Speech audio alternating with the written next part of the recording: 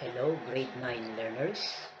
In this video, you will learn how to write quadratic equations in standard form ax squared plus bx plus c equals 0. Remember, you can only identify the values of a, b, and c in any quadratic equation if it is written in the standard form. And that is the reason why you have to learn how to write or transform a quadratic equation in standard form, because not all quadratic equations are written in the standard form. Let us have our example number 1 here. As you will observe, in example number 1, we have the left side is x multiplied by x plus 6. So, and the right side is equal to 0. So, if you will observe, the right side is already set to 0. So, all we need to do is to simplify this left side. And how are we going to simplify this? We will just make use of what we call the distributive property. So, we will multiply this x by x. So, we have x times x. The answer is x squared. And then x multiplied by positive 6, the answer is positive 6x equals 0. Observe that the resulting equation is already in the standard form, ax squared plus bx plus c equals 0. But you will observe also that this is an incomplete quadratic equation. So let us now identify the values of a, b, and c. So in our resulting quadratic equation, the value of a is equal to 1.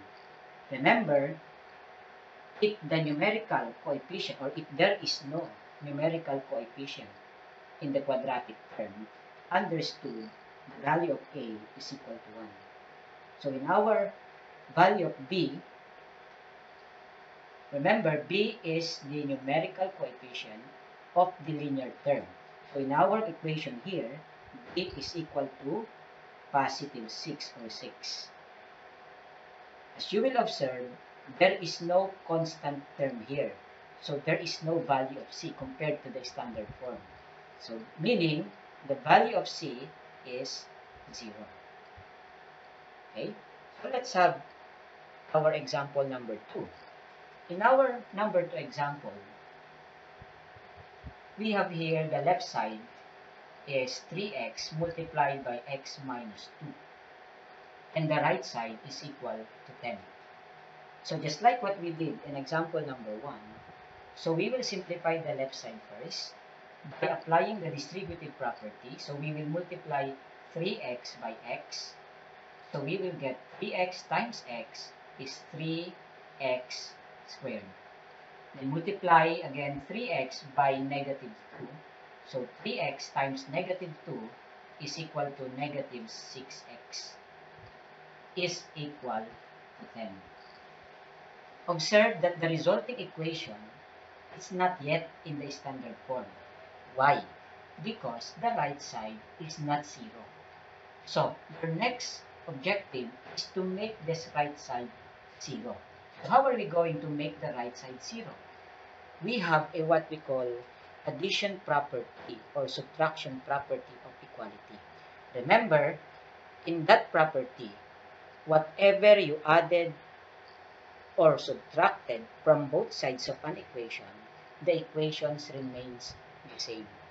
So, since our objective is to make this right side 0, make this 10 0, so all we need to do is to subtract 10. So, we have 10 minus 10 is 0. So, applying the property, so we'll have 3x squared minus 6x minus 10. So, we subtract 10 on the left side, and we also have 10 minus 10. So, we also subtracted 10 on the right side.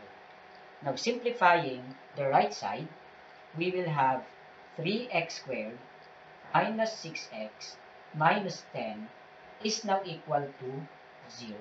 because 10 minus 10 is now 0. Now observe our resulting equation. It is now in the standard form. So what is the value of A here? So clearly, our A here is 3.